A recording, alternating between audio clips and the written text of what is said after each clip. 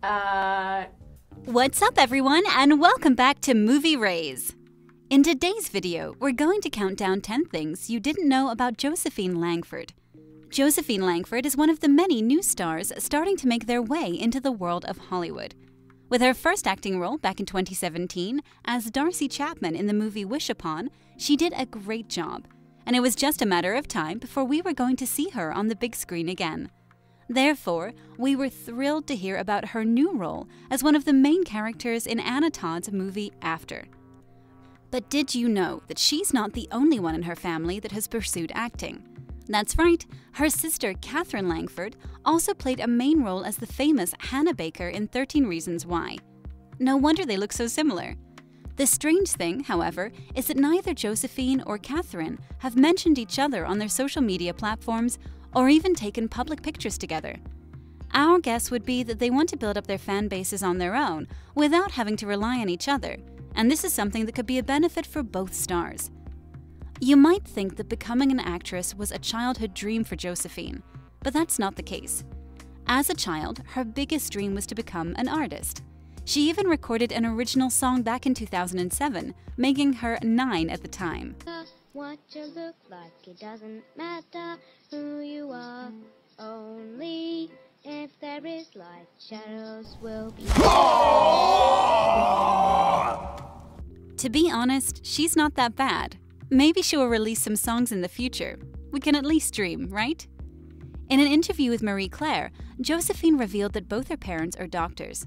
She said in an interview, I quote, "They fly into rural communities and they rescue people with snake bites and stuff when the nearest hospital is very far away.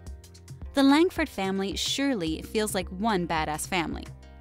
Did you know that before getting the role as Tessa in After, she actually auditioned for the role of Molly, but the role was already taken by Inanna Sarkis? In an interview, she said that she was nervous at first to play an altogether different character, but she somehow managed to do it anyways. We can't say that we're sad that she didn't get the role as Molly, because she nailed the role as Tessa perfectly. You guys must be wondering who Josephine is dating. Well, as of now, the pretty After actress Langford seems to be single. With no evidence of the actress dating anyone, it looks like the gorgeous actress is currently free for being in a new relationship. As said before, she's currently single, but she could be hiding a boyfriend from the prying eyes of the media, so it could also be the opposite. Although she's pretty new to the world of acting, she has already gained a stunning amount of 1.2 million followers on Instagram. She has already built up a loyal fan base, and there are over 100 fan pages focusing on Josephine Langford and having her as their #1 idol. Josephine was born in Perth, Australia in 1997, making her 21 years old, turning 22 this year. She got her education from Anglican School for Girls, which is located in Perth in Western Australia. She did also attend Perth Modern School, so I guess you can say that Josephine Langford is a well-educated woman. She is 5 feet 6 inches tall and has, without a doubt, a stunning body. This is something she has achieved with the help of her daily workout and her perfectly balanced diet. Moving on to the last question, how much is Josephine Langford's net worth? Well, her net worth has been estimated to between $200,000 to $300,000. Josephine is currently focusing on her acting career, and we are excited to see her in more upcoming movies. With that said, if you liked the video, make sure to subscribe and leave a like.